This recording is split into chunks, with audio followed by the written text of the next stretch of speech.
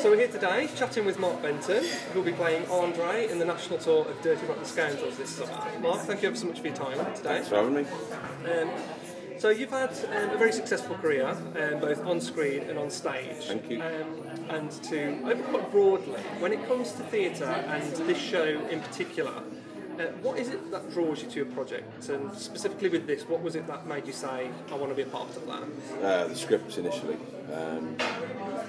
I sort of had a chat with Jerry Mitchell, the director, wonderful director, when it was going to go on to the West End, and it was just a chat because I was doing the Strictly tour, so I wasn't actually available to do it.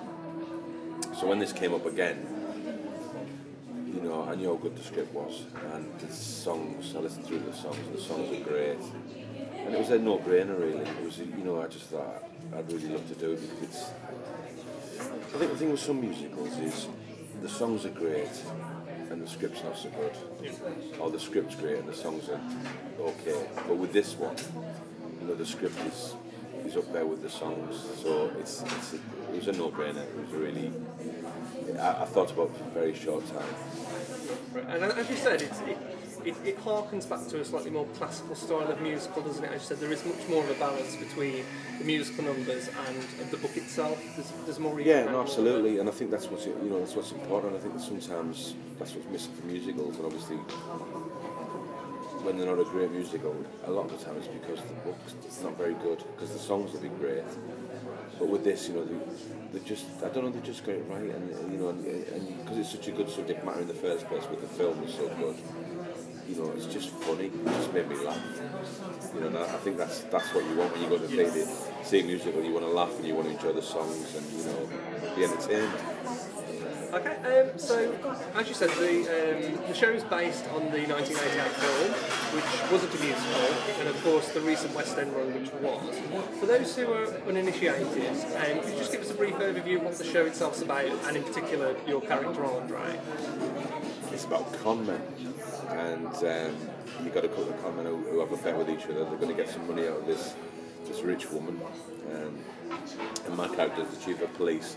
And Lawrence, who's kind of the suave, sophisticated guy, Andre, my character, is his sidekick, and he gets left with one of the women that Lawrence is trying to con, and they fall in love. And there's a lovely love story in the second half of the play, and they kind of get together in the end, which is lovely.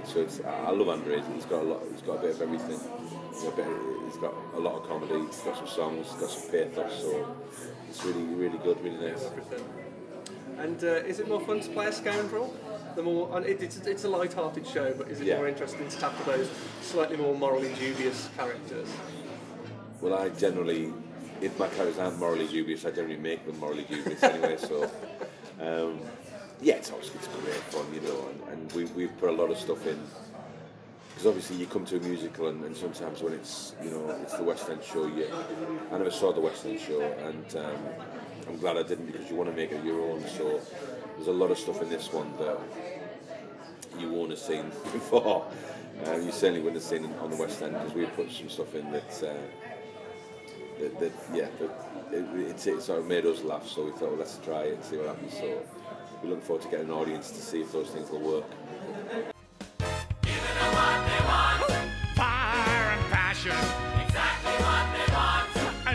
Close the door. Giving them what they want till it's time to cash in, and then you've got to leave them wanting more. And obviously you've toured with productions in the past with shows like Hairspray and whatnot. Are you much of a fan of the touring process? No. I said, you know, start this year, I said I'm not going to do any theatre, and I'm not going to do any touring. So I'm now doing a tour of the theatre job. So that didn't work. So you've conned yourself. Yeah, exactly. No, do you know what?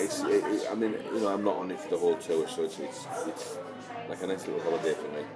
So I'm really looking forward to it, and actually I'm really looking, because the cities we play are all, you know, I have a great fondness from, you know, Birmingham, Manchester, Sunderland, Glasgow, a lot of places I've done a lot of work, you know. So I'm really lucky that the places I'm doing, I'm really looking forward to going. I've got a lot of friends there.